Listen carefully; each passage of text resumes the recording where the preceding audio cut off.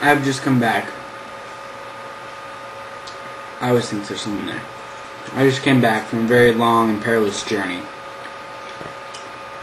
through the cold, wet, damp, raining streets of Seattle, all the way to Safeway, on Queen Anne, and then back here with a backpack full of groceries.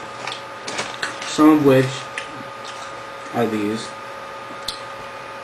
As I began my long journey back to here, I looked up, and over the horizon I could see the towers of Seattle Center, brightly lit, standing next to the Space Needle. And I thought, oh my God, I now know how Frodo felt. Yeah. Looking over there at the land of Mordor, going, God damn, dude. We gotta go all the way that way. Yeah. Just to go destroy a little piece of metal. Yeah.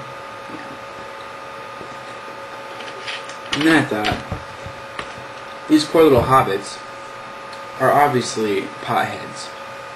It shows this very, very specifically in all the movies, and if you've read The Hobbit, you can know that too. Pipeweed.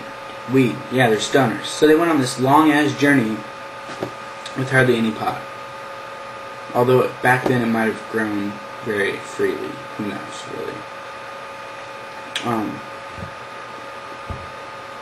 And they're major alcoholics. You can tell that by their party. Drinking, drinking, drinking. And they go on this journey through the cold and the wet. And these guys don't even wear shoes. Holy crap, I can't even imagine. So they don't even wear shoes.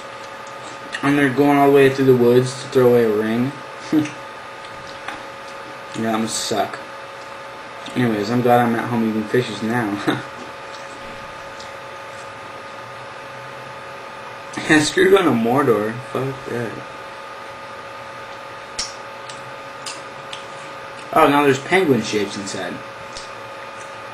See? Little penguin. And the fishies with the smileys. Penguins and fishies.